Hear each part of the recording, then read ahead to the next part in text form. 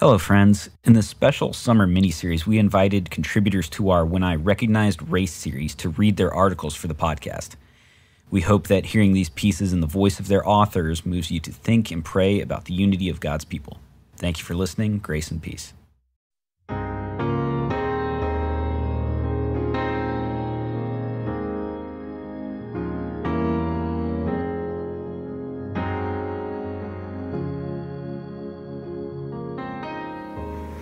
I came late to loving my skin.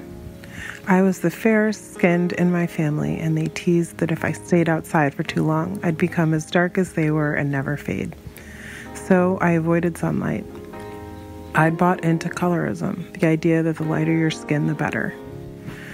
I grew up in a military family. After short stints in Kansas and Japan, I spent my early elementary years in Michigan.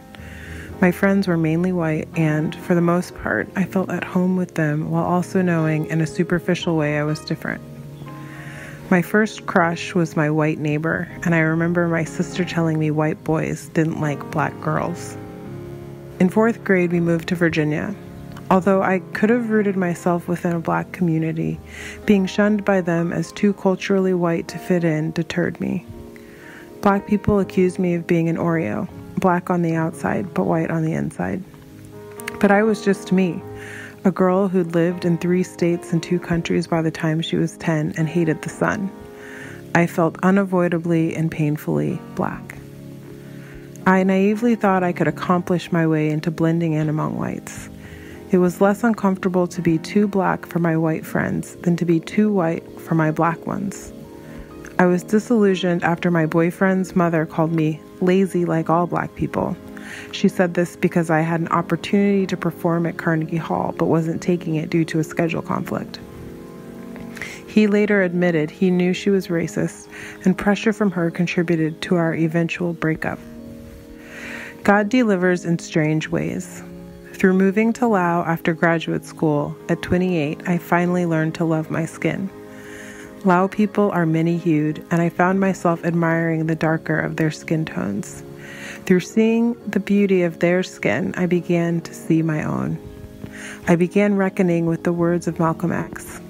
Who taught you to hate yourself? Who taught you to hate the color of your skin? Who taught you to hate the texture of your hair? Who taught you to hate the shape of your nose and the shape of your lips?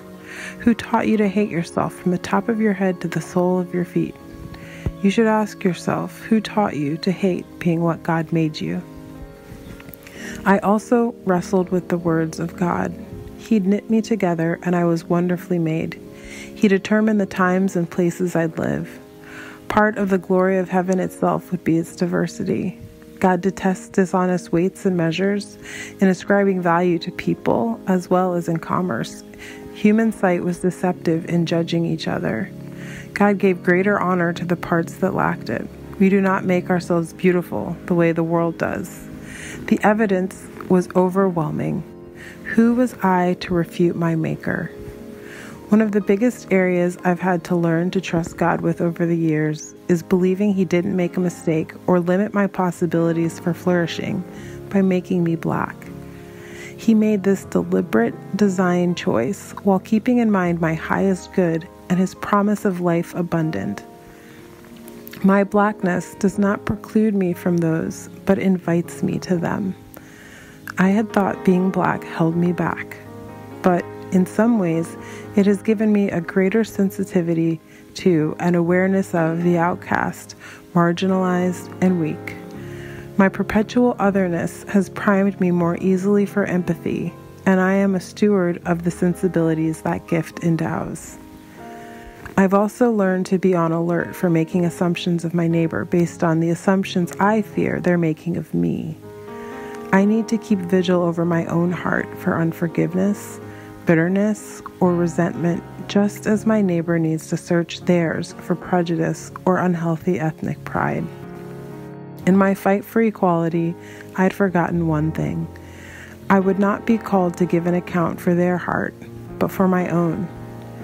Now, as a Black Christian woman in a predominantly white denomination, the PCA, I continue to work out the implications of my race within this community to which I feel called.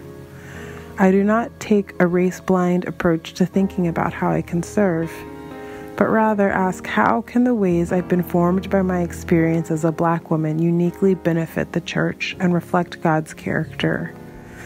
I ponder how my own journey to find a beauty hidden in plain sight might lead me to other beauty I otherwise may have missed.